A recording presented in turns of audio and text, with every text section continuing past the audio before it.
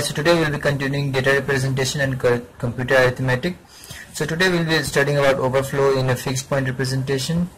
So as you know that each register has a fixed size,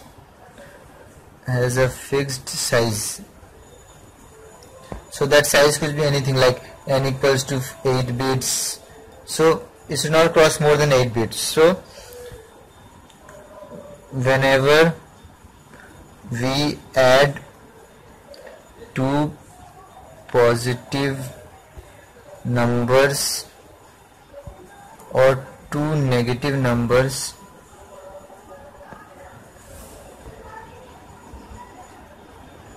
then overflow may arise.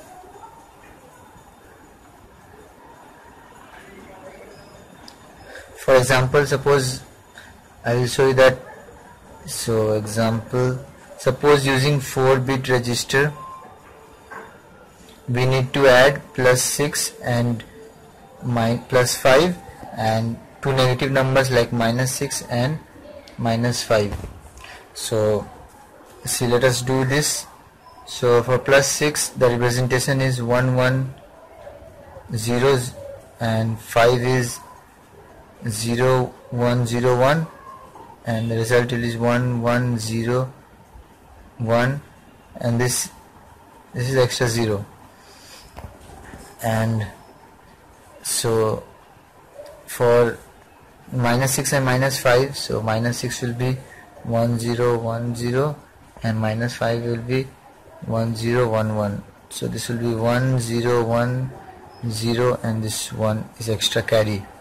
So if the carry in and carry out, if the carry in and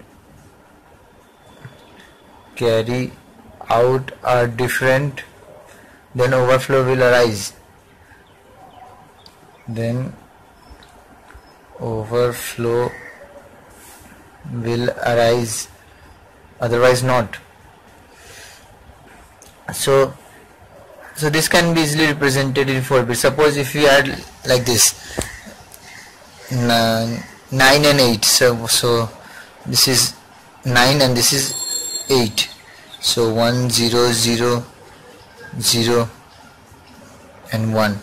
So if we'll just see these 4 bits, considering 4-bit register, so the magnitude is 1, so it looks like it is 1, but actually the number will be 9 with 17.